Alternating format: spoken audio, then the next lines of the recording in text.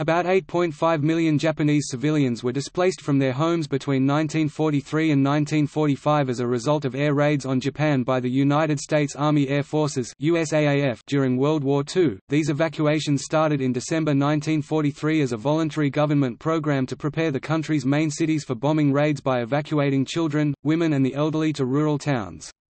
After American bombers started to devastate entire cities in 1945, millions more civilians fled to the countryside.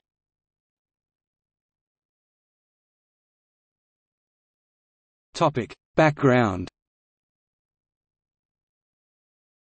Before the Pacific War and during the first years of this conflict, the Japanese government placed little emphasis on preparing civil defense measures in the event of air raids on the country.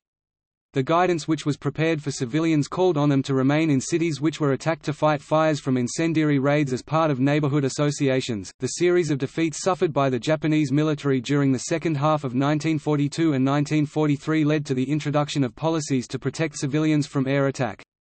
These measures anticipated the commencement of attacks on the Japanese home islands if the Mariana Islands were captured by the United States. In late 1943, the government of Japan developed plans to evacuate non-essential personnel from Tokyo, Nagoya, Osaka and the cities in northern Kyushu. Prime Minister Hideki Tojo initially opposed implementing these plans due to the damage they were likely to cause to morale and family cohesion, but eventually agreed to them to minimize civilian casualties so that Japan's population could be regenerated for future wars. The Japanese cabinet formally decided to begin evacuations on 15 October 1943.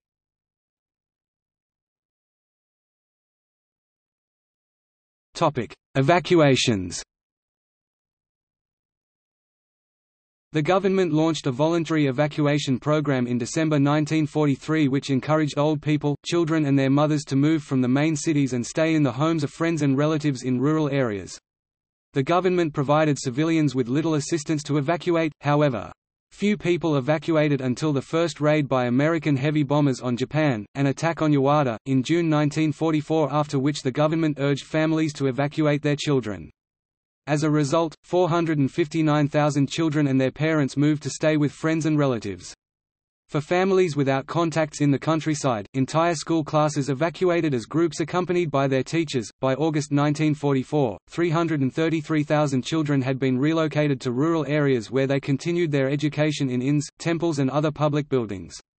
A further 343,000 urban residents were forced to leave their homes when they were destroyed to create firebreaks. These people either moved to the country or lived in temporary accommodation near their workplace. The number of evacuees increased greatly in 1945. Historian Thomas R. H. Havens has written that the movement of Japanese civilians from cities in the last months of the war was one of history's great migrations. Following the firebombing of Tokyo on 9–10 March 1945, all schoolchildren in the 3rd to 6th grades were required to leave the main cities, and 87% of them had been moved to the countryside by early April. As the American firebombing campaign continued, millions more Japanese civilians fled from their homes into rural areas, overwhelming the government's evacuation plans. By June 1945, millions of Japanese civilians had been rendered homeless by air raids, and the evacuation of survivors meant that many of the remaining factories were unable to find sufficient workers. Between June and August 1945, American bombers dropped propaganda leaflets over several Japanese cities warning that they would be bombed and urging civilians to evacuate. These persuaded many residents of the cities to leave and reduced public confidence in the Japanese army, while also convincing civilians that the Americans were attempting to minimize casualties. Overall, 8.5 million Japanese civilians were displaced as a result of the American raids, including 120,000 of Hiroshima's population of 365,000 who evacuated the city before the atomic bomb attack on it in August 1945.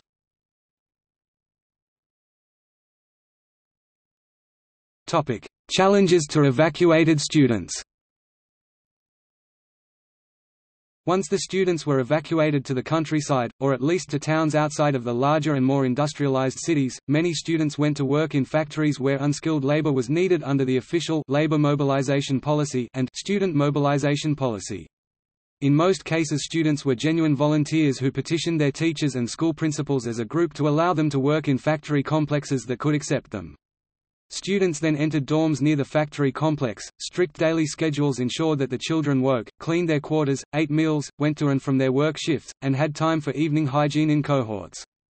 Parents were reluctant to protest because it was believed that the military-funded factories could provide the children with more nourishing meals, and because such protests would draw the attention of the secret police and suspicions of disloyalty or subversion. From the summer of 1944 until February 1945, high school girls worked in or near Kokura constructing balloons to carry bombs across the Pacific where they would detonate in the U.S.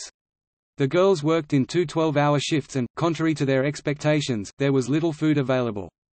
Some eventually suffered from malnutrition.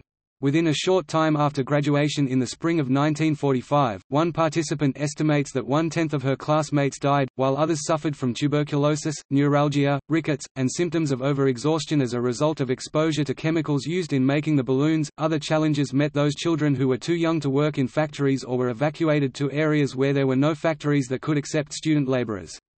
The demands by the military and a strict rationing system meant that even in the countryside food was scarce. Transitioning from inner cities to quiet, bucolic towns meant that the children were struck with a sense of alienation as they faced an unfamiliar environment, the growing resentment of their host families, and ridicule from local children when it came to the difference in accents or ignorance concerning agricultural tasks. One teacher who was evacuated with his students in 1945 kept a diary and noted the gradual shift in daily activities from education to agriculture to gathering activities. By the summer, students were even preparing for the eventual Allied invasion of Japan by training to fight with bamboo spears and throwing rocks at targets.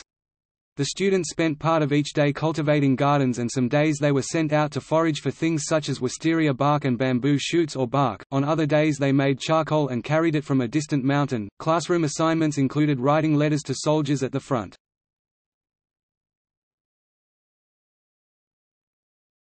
Topic: Post-war. Once the war ended, every effort was made to inform the children how many of their family members had been lost in the air raids. Parents began to make their way to the country towns and retrieve the children. Those families that had lost one parent or the family home took longer, sometimes weeks, before they could locate the waiting child. For children who had lost both parents and all siblings, it could take months before a cousin or an uncle could be found who was willing to take in the child.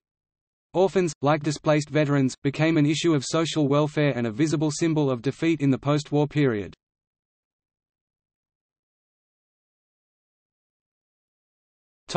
Cultural references. In 1967, a semi-autobiographical novel by Akiyuki Nosaka was published called A Grave of Fireflies, Huochui Ru no Mu Hotaru no Haka. The story was based on his experiences during the Kobe air raid in 1945 and afterward as an evacuee. The award-winning book was made into the critically acclaimed anime film Grave of the Fireflies, directed by Isao Takahata and released in Japan in 1988. In the film, a boy and his younger sister must go to live with relatives in the countryside. Their aunt turns increasingly hostile until the children feel compelled to leave. They have a difficult time finding food and begin to suffer from malnutrition. The film is fairly graphic, and the struggles of the children tend to provoke a powerful emotional response from viewers. Grave of the Fireflies is distributed internationally on DVD. The story was later adapted to 2 live-action movies televised in Japan in 2005 and in 2008. The 2005 film portrayed the story from the perspective of the children's cousin, a minor character in the anime film.